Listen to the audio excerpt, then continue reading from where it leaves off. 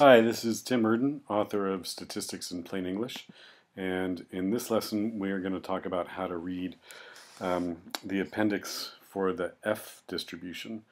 And this is the appendix that you would use to find critical values for F when you're doing an ANOVA.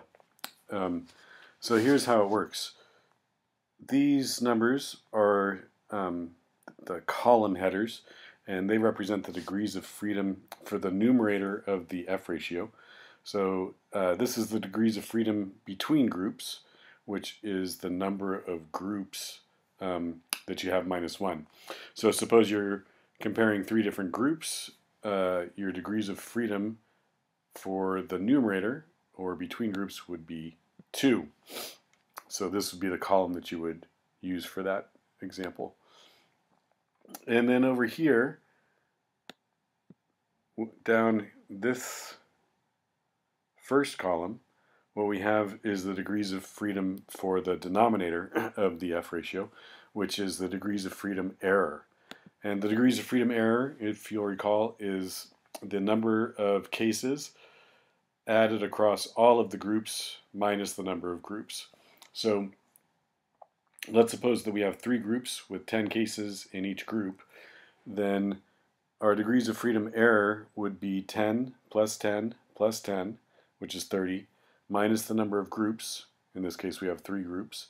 30 minus 3 is 27, so we'd be looking at degrees of freedom error of 27, which is right here. Whoops, didn't mean to highlight all those, but right there.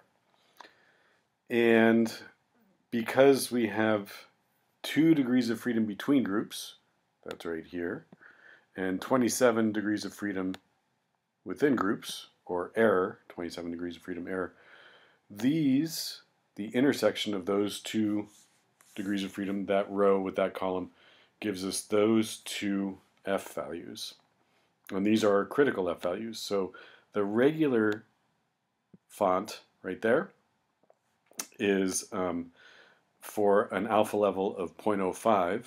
That's the critical F value for an alpha level of 0.05. And the bold-faced font is the critical F value for an alpha level of 0.01. So we'd use these critical values to determine whether our observed or calculated F values are statistically significant. So if we have an alpha level of 0.05, then if we calculate an observed F value that's larger than 3.35, it would be considered statistically significant. If we're using an alpha level of 0.01, where we have 2 degrees of freedom between groups and 27 degrees of freedom error, and we calculated an F value that is larger than 5.49, then that would be statistically significant at an alpha level of 0.01.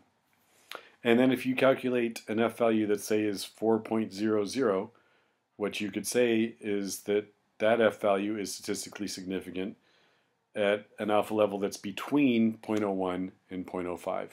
So that's how you read this appendix and how you determine whether your F value from your ANOVA is statistically significant or not.